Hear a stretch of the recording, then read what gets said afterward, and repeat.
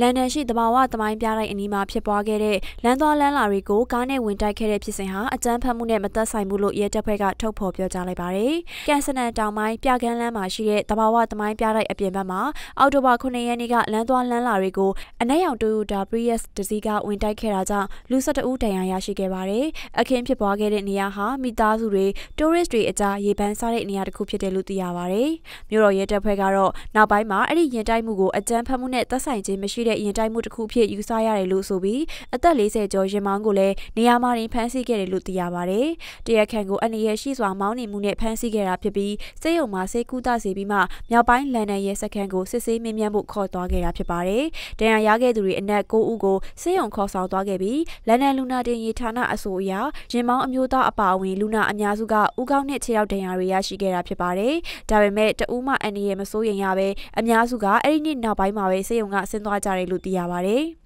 ဝန်ကြီးချုပ်ထရေဆာမေကတော့ရင်တိုက်မှုကြောင့်တရားရခဲ့သူတွေအတွက်ဆူတောင်းပေးနေကြောင်းနဲ့အခင်းဖြစ်ရာနေရာကဆေးဘက်ဝန်ထမ်းတွေကယ်ဆယ်ရေးသမားတွေကိုကျေးဇူးတင်ရှိကြောင်းတွစ်တာမှာရေးသားခဲ့တယ်လို့ဆိုပါတယ်။လန်ဒန်မြို့တော်ဝန်ဆာဒစ်ခန်ကလည်းတရားရခဲ့သူတွေအမြန်နေပြန်ကောင်းလာဖို့မျှော်လင့်ကြောင်းတွစ်တာကနေဖော်ပြခဲ့ပါတယ်။ပြည်ထောင်မှာမတ်လပိုင်းဖြစ်ပွားခဲ့တဲ့အကြမ်းဖက်တိုက်ခိုက်မှု5ခုကြောင့်လူပေါင်း35ဦးအသက်ဆုံးရှုံးခဲ့ရပြီးနောက်ပိုင်းနိုင်ငံတော်ဝန်မှလုံခြုံရေးတွေတိုးမြင့်ထားတယ်လို့လည်းသိရပါတယ်